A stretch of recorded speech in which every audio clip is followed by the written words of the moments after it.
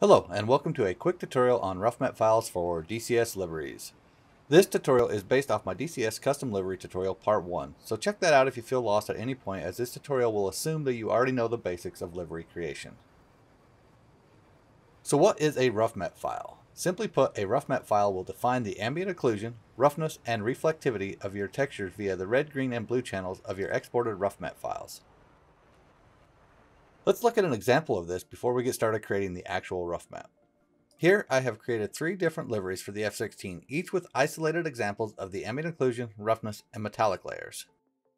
For all of these liveries, the main diffuse texture is set to white.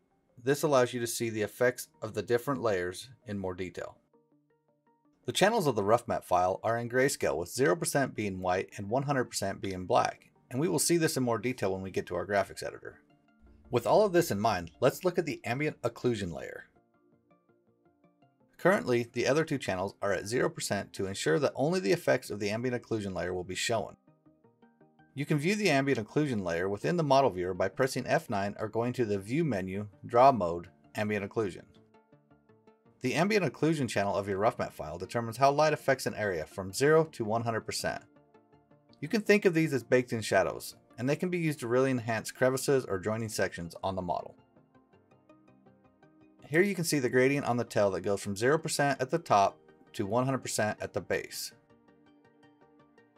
Now let's turn on our fold textures by pressing F1 or going to View, Draw Mode, Default. As you can see here, the white texture now fades to the base, creating the illusion of a shadow at the base of the tail. Let's take a look at the roughness channel now. As with the ambient occlusion layer, the roughness layer also reads from 0% white to 100% black, where white is rough and black is smooth. Again, I have added a gradient to the tail with 0% at the top and 100% at the base, and the other channels are set to 0%. You can view the roughness layer by pressing F5 or going to the View, Draw Mode, Roughness. This time you can see that the darker areas are very smooth and are almost reflective. The roughness of your Roughmet can drastically change the overall appearance of your texture. I probably spend more time on this channel than any other channel. Finally, let's take a look at the metallic channel, or reflectivity. As with the other channels, it is read from 0% to 100%, with white being metallic and black being dielectric. Again, I have set the other channels to 0% so you're only seeing the metallic channel effect. You can view the metallic layer by pressing F6, or once again you could go to the View menu and select metallic.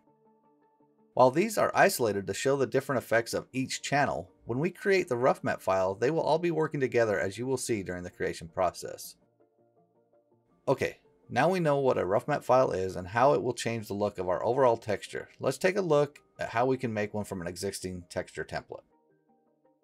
The Roughmet file will be looking for a red, green, and blue channel. Let's create these by duplicating our diffuse folder 3 times and naming them red, green, and blue.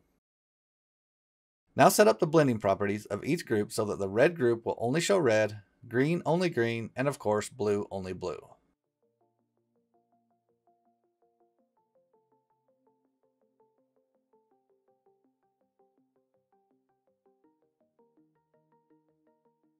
Now we need to tell them to blend together to make one image. Let's set the red and green folder blending mode to screen. As you've probably noticed, there really aren't any changes yet, but you can isolate them if you want to verify that each layer is working properly. Let's go ahead and isolate the red group and work on it first. For this tutorial, I will not be doing a lot of detail work in each of these groups, but instead I will just show you how to get the basic Roughmet file created, and then you can customize it from there. As we discussed earlier, this will be the ambient occlusion map of our Roughmet file. You can pull out the Channels tab if you want to isolate the red channel so that you can see the image in grayscale. Being we know that this channel is going to give us the baked-in shadows, we're going to want most of this layer to be white, which means there really won't be any baked-in shadows. We can achieve this with adjustment layers. Let's add a levels adjustment layer to the very top of the group so that it is affecting everything below it. In some cases, you may have multiple adjustment layers throughout your group in order to get the exact look you are going for, but for now this will work for us. Adjust the levels until your image is mostly white. As you can see, we are not really getting what we want because the tail art and weathering is messing with the image. Let's hide those and see how it looks.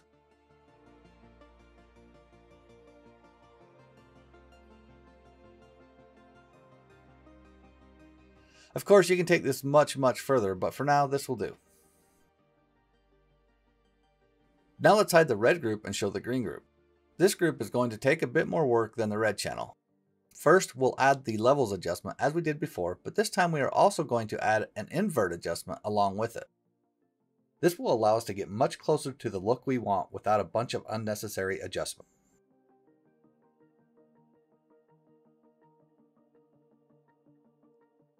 Now you can see we also need to address the tail art. As it is now, it wouldn't come out right. Let's merge the tail art group together and put a color overlay on it. This should give the area of the artwork a more realistic look. Sometimes you'll have to play around with things like this depending on the look you are going for.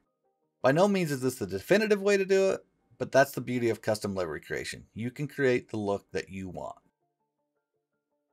There's a lot more you can do with this channel to get some unique looks to your overall texture. However, for now, we're going to call this good.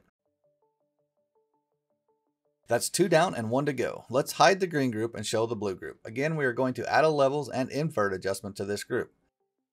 Adjust the levels properties to get the majority of the texture to be black. This time, let's move the adjustments below the metals folder as we don't want to invert or modify these. The metals on top of the adjustment layer should be fine how they are and give a nice metallic look on the texture.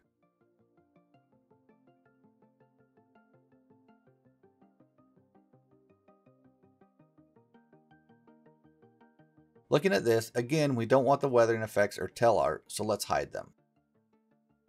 And believe it or not, you now have created a very basic Roughmet file. Once done, enable all groups and see what our combined Roughmet is looking like.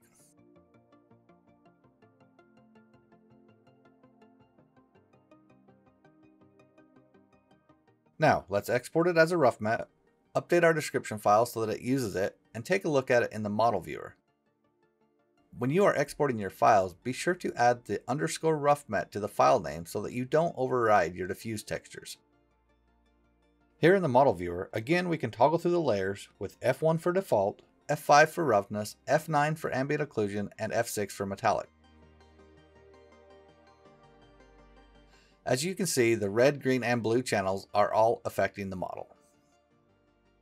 Now we need to generate Roughmet files for all of the other texture template files that we have. Let's open up another one and we'll work on that one together as well. Again, we will duplicate the diffuse group 3 times and name them red, green, and blue. Ensure that the blending modes are set properly, then set your red and green channels to screen. Hide any other layer so they don't interfere with your red, green, and blue groups, and let's start adding some adjustment layers. For this one, I'm going to just copy the ones from the file I already did to save some time. With this file, you can see that the paint job is interfering with our overall look. Let's hide the dark paint layer so that we have a more uniform look. Let's also hide some of the other things we don't want on our ambient occlusion layer.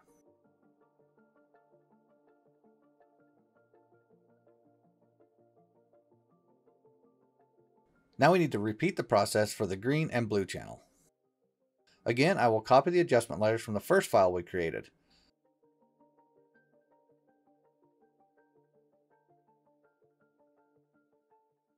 We will continue to do this for all of our template files until we have a Roughmet file for each template.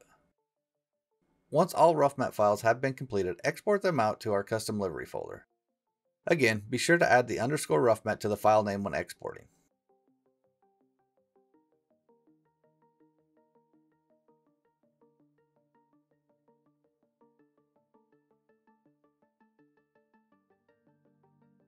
When done, update the description file so that it will use all the Roughmets we have created.